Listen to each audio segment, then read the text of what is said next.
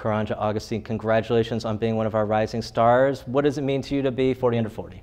Well, I think it's it's really meaningful to me. It sort of validates all of the hard work that I've put in, all the time that I've spent in Albany, pursuing public interest and working with great committed people for the betterment of New Yorkers. And you are a lawyer with the Empire State Development.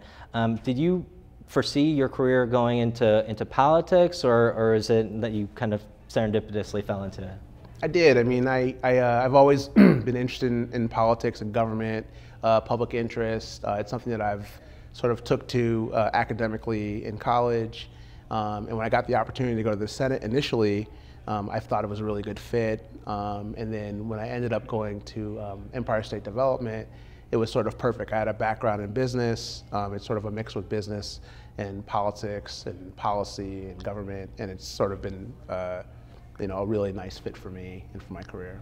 For someone who's looking to get involved in government or politics, what do you think are the qualities that are necessary to survive and excel here in Albany? I mean, I definitely think it's a lot of patience.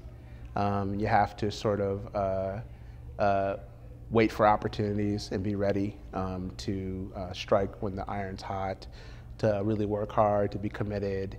But I think if you have those things, that you can be successful. I think there's a lot of opportunity here. Anybody who's interested in that, I highly recommend it. And it's been really rewarding for me.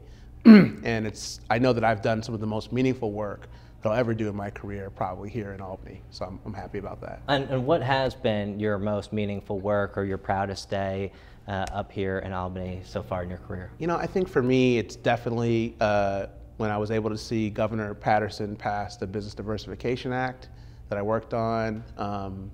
That was really important to me. I had a lot of experience, again, in the business world, sort of seeing MWBE companies and seeing what they dealt with back in Rochester, and sort of being part of legislation that was viewed as landmark to help that group was really important to me. And then I was even more blessed to then be able to come over to the Cuomo administration and help implement it. So honestly, I've had an amazing run, and even as most recently, I've worked on the Veterans Service Sale Veterans Bill, and that was also great. So honestly, I've had a great time, and I think that again, I think it's a great place for people who have that interest.